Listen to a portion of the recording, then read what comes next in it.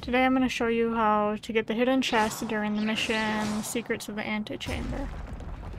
Once you get to this room here, there's going to be two of the guard statue things that you want to eliminate. And once they're eliminated, the first chest is going to be off to your left. You'll see a platform kind of protruding out of the ground there. And then you just walk over to it and the floor will start rising in front of you. And it's the exact same on the way back. The second chest, once you get across this bridge here, you'll come to a second room that looks pretty much identical, but there's no guard. And that's where you'll find the second chest. This must be the way forward. It'll be off to your right, but before you get to it, you need to hit that button, which will bring up a platform, and you can jump on the platform, and again, the ground will start rising in front of you.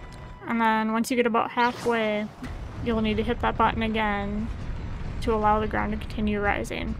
And the chest will be right around the corner. Once you collect the loot, you can get back the exact same way that you came in, except you don't need to hit the button at all this time. Anyways, hope this helped. Where am I?